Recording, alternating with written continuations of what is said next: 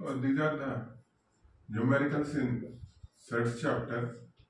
So here numericals given to find the cube root and square root. Cube root and square root. So these are the numericals given here. So here we'll apply a shortcut method to find this cube root and square root.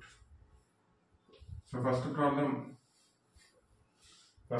given is cube root of 38 plus 17 root 5. So this is the problem given. So here we'll apply shortcut method for this to find the cube root of a surd. Okay. So to apply the shortcut, the problem should be of this form: a root b plus c root d. So this is c root d form, but here a is there but root b is not there. So we have to adjust such that it is of the form a root b. Suppose if I take like this 38 into root 1. 38 into root 1. Now this a root b plus c root d. Now I got this form. Now to write the answer, some conditions has to be satisfied here. So we have to multiply this with 3. Whatever the values which are there in the root. 3 into 1 is 3. This 3 into 5 is 15. Okay. I am multiplying the root values with 3. Now 3 plus 5, 7.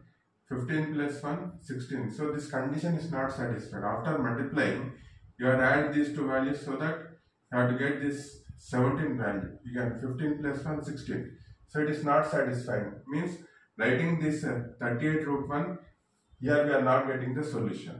Right? Now I will go with another form here. That is cube root of, this is 19 root 4 plus 17 root 5. 38 I am writing 19 into 2. Right? 2 I am taking inside here 4. This 4 into 3 is 12. This 5 into 3 is 15. Multiplying with the 3 for the root values. Now we have to check this one like this. 12 plus 5, 17 we are getting. 15 plus 4, 19 we are getting. Hence, after writing this cube root of a root b plus a root d, if this condition is satisfied, after multiplying this with 3 and adding, and you have to get this value. Multiplying this with 3 and adding b, you have to get this value. Here we are getting like this: 4 into 3, 12, 12 plus 5, 17, 5 into 3, 15, 15 plus 4, 19. So the values of x and y are, so these are value of x equal to root 4 and y equal to root 5. These are the values. This is 2 and root 5. Answer is 2 plus root 5.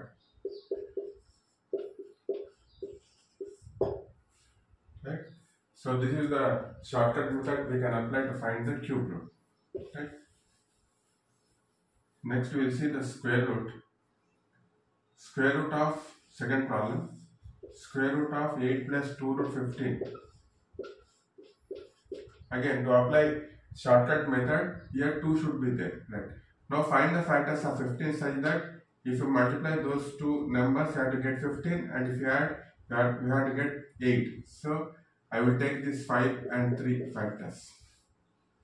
I can take 15 into 1 also. If you take 15 into 1, 15 plus 1 is 15, but adding 15 plus 1, I am not getting 8.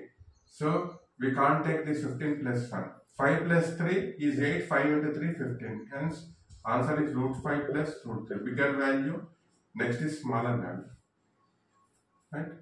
Next is second bit, root of